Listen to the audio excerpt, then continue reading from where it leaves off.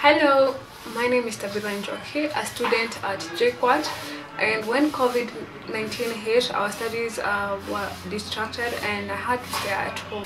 And so after some time, I decided to start making vases, the flower vases for decoration, and some you can plant flowers in them.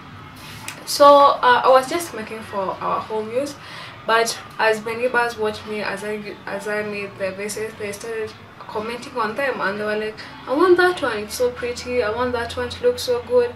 And I started selling them one, and after some times I realized this could be a small business for me. So I started advertising online, and after that at least I can make something small, an extra coin to help me here and there, and it has been a good job. I want to thank Moja True for the inspiration and for also being there for me. Thank you.